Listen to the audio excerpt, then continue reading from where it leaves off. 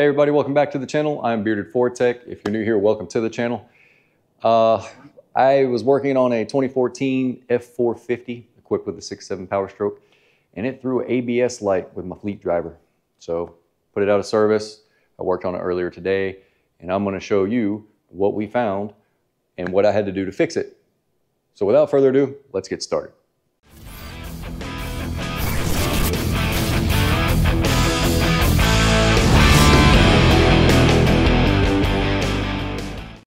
Alright, here's the 2014 F450 6.7 Powerstroke.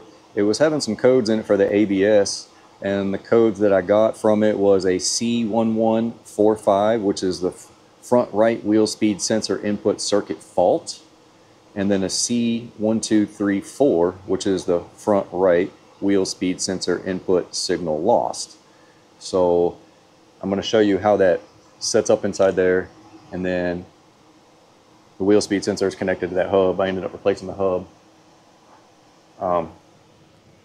Pretty easy to do. You got to take the brakes off and all that good jazz. See, new studs and new nuts. Okay, the sensor comes up right here, goes across. There's a 8mm bolt right here. 8mm bolt, 8mm bolt, runs across the frame rail, and then comes up, and then it connects right there. Right there. There's a connector right there.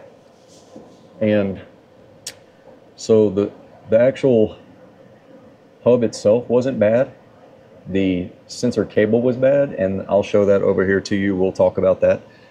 And then I'll show you what could have caused it for that sensor to be bad, because there's, if you look, well, this is a solid piece. The hub sits inside there, those 4 studs. Now there's a backing plate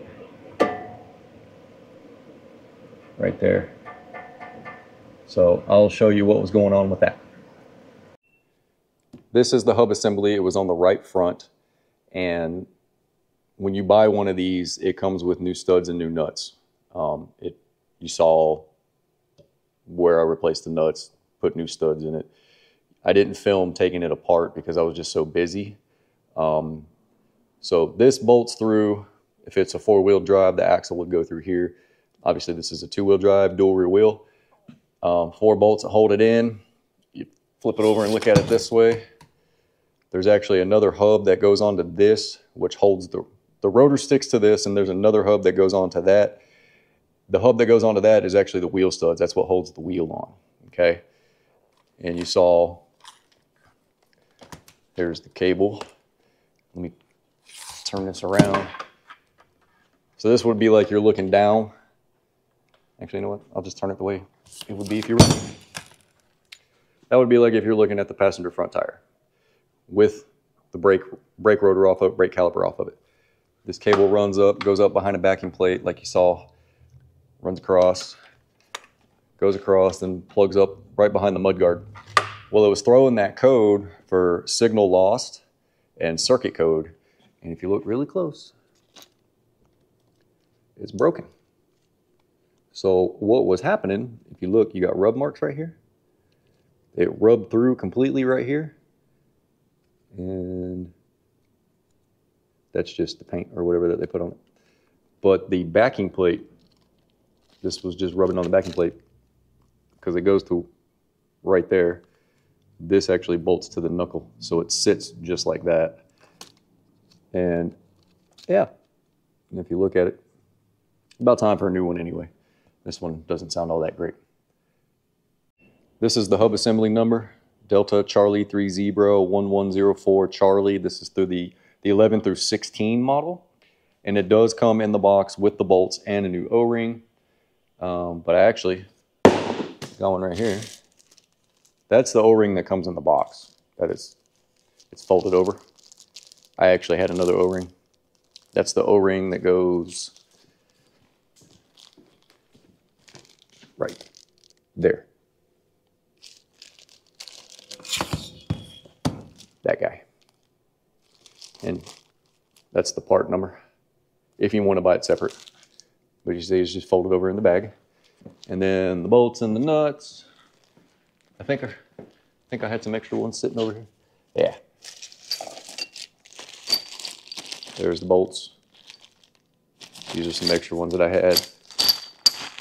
Part number 5 Charlie 3 Zebra 1107 Bravo Alpha. And the nuts are around here somewhere. But everything got replaced. That's what was wrong with that bad boy. Now you can replace just the sensor. That's a 5mm hex. You still got to take the brake rotor off, which means you got to take the hub off that comes off of here. And then you get a 5mm, take that Allen out, pull that out, undo all that. But this thing's got 300-something thousand miles on it, the original one. And so I figured if I'm going that far, I'm not just going to replace the sensor.